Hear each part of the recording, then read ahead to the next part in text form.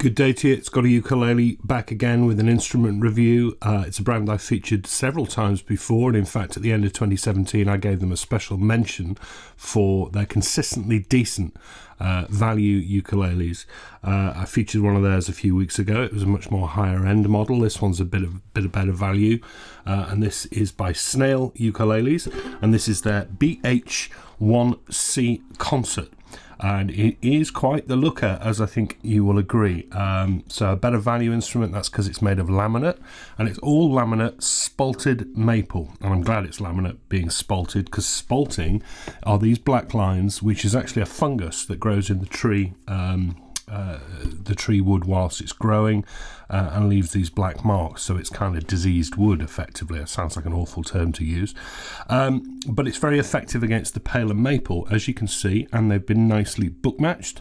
So that's two pieces on the top that match, two pieces on the side which also match, two pieces on the back. The back's a bit more disappointing because there isn't a lot of spalting, and the book matching is a bit more uneven, but there we are.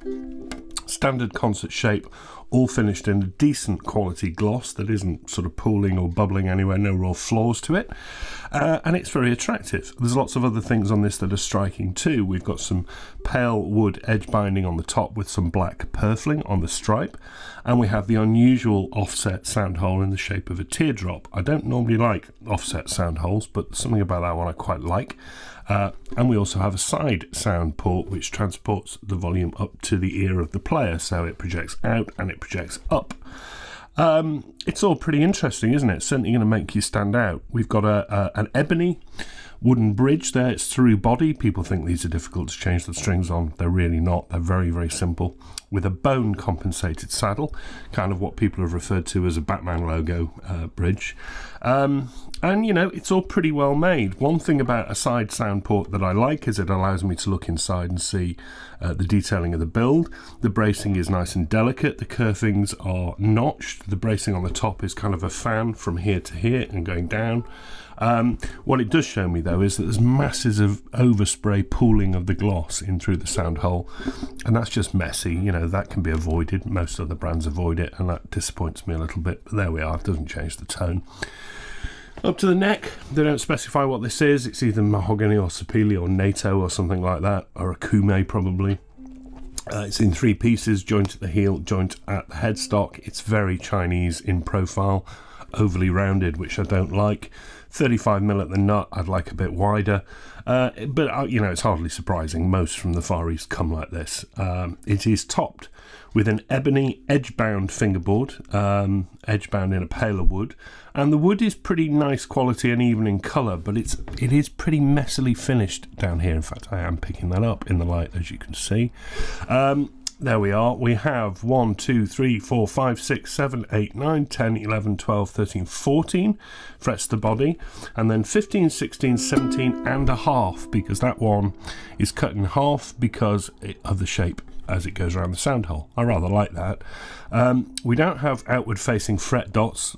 We have this inlaid wooden lily, very Hawaiian, very stereotypical. That is not my thing at all.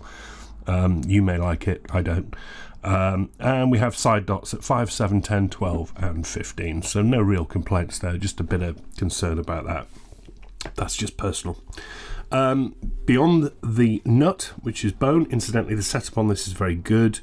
A little bit low, if anything, on the bridge, which is unusual. We have the standard Snail headstock with like a chamfered edge and a dark wood top. Snail logo is wooden inlaid. It's a bit scruffy on the finishing on this one too. And named, but I can't work out what the name is, open geared tuners with vintage style buttons, which are attractive. Although they do have that problem of being sort of different tensions, which I don't like. This one's come with fluorocarbon strings, although the website spec says that they're Aquilas. They're not Aquilas, they're fluorocarbon something.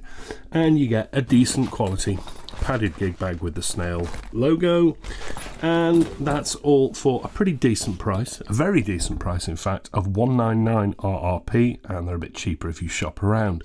That's really good. That's putting it up there as a better value alternative to things like the Kala exotic laminate zero coats and things like that, and bocots and you name them.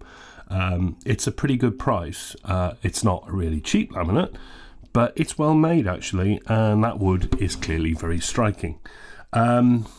It's nice and light, it's nice and balanced, it feels well put together. You know, my gripes are minor. Some little finishing details inside, some finishing details on the fingerboard, some finishing details on the headstock. Don't really like the tuners, and I hate that flower. But this is going to make you stand out. This is different to a lot of ukuleles. It's got a lot of features on it you don't get at this sort of price. How's it sound? Thankfully, it sounds extremely good. Yeah, it's a laminate tone, but it's a very good one. It's got great volume. It's got great sustain.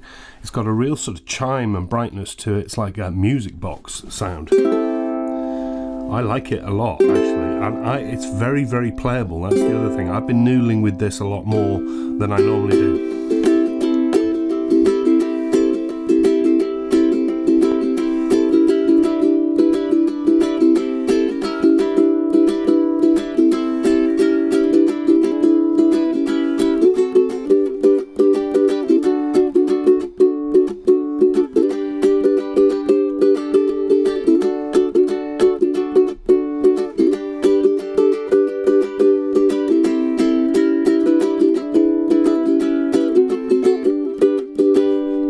I like the side sound hole, that really does help, but it's no slouch out front either. Really like it finger picked.